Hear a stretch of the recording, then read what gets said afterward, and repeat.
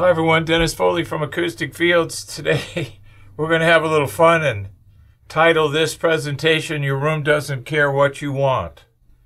I get a lot of people calling me or filling out our room forms and citing me all their personal preferences. Well, I have this amplifier, I have this speaker, it's made by this company, and the room really could care less about any of that. It cares about the size and number of your low-frequency drivers, but that's really about it when it comes to speakers. So it really doesn't care about the quality level of your gear. It really only cares about the quantity of energy that gear is going to produce in the room. Here's one I get all the time for home theater people. I want 3 subwoofers in my 11-foot, 8-foot high, 13-foot long room. Probably shouldn't have 1, but wants 3. So the room size and volume simply can't support that kind of energy. Here's another one that I get. I want to put my speaker here. The room will tell you where your speaker needs to go. There's 2 variables that we have to consider. Critical distance, which is that magic spot, which is the balance between the direct and the reflected energy in the room. The direct sound from the speakers, the reflected energy from the room. There's also a term called Schroeder frequency. You can think of Schroeder frequency as a crossover, like a speaker crossover. It's a crossover for the room, just like a crossover in a speaker sends certain frequencies certain ways.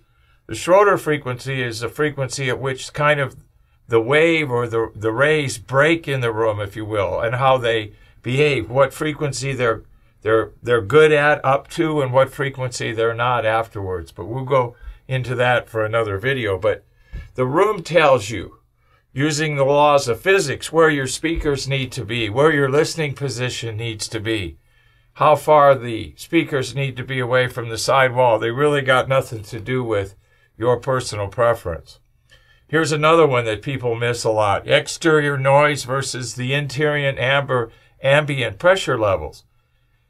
If you have 85 and 90 dB external noise sources, even 80 dB, and you have a 2x4 frame structure, then you're going to have higher pressure levels inside the room because of the external noise. So that has to be dealt with first, no matter what you put in it, no matter what speaker you put in it, no matter what amplifier you put in it, no matter what usage you use of the room. And usage is a critical factor. You must define what you're going to use the room for and then apply the laws of physics to it. For example, let's look at a vocal room versus a drum room. Completely different. Completely different isolation requirements, completely different noise requirements, completely different size and volume requirements, completely different treatment requirements. So out of the 2 main treatments technologies that we have available to us, we have absorption and diffusion. Those all vary depending on usage. So the usage of the room and applying the particular qualities that room gives you with size and volume, that'll tell you where everything needs to go. So you want to kind of keep your personal choices out of it. Pick your usage, define what you want to do in the room, and then find the room that has the right dimensions to support that usage. You'll be way better off. Now, yes, there's minimums, and yes, you can go too big, although I have never seen that issue. I always see too small. So define your usage and then get the room. Don't take an existing room and just say, well, I'm going to make it a control room. Well, then you're not maybe matching the usage to the size and volume that you've chosen. So all of these variables have to be taken into consideration. So try to push your ego out of it and your personal preferences out of it. Let the room tell you what it needs. It'll make your job a lot easier. Thank you. I hope you enjoyed today's video. If you did, give me a thumbs up so I know that it had value to you. And please, if you have any questions, leave them in the comment section, and I'll be more than happy to answer them for you.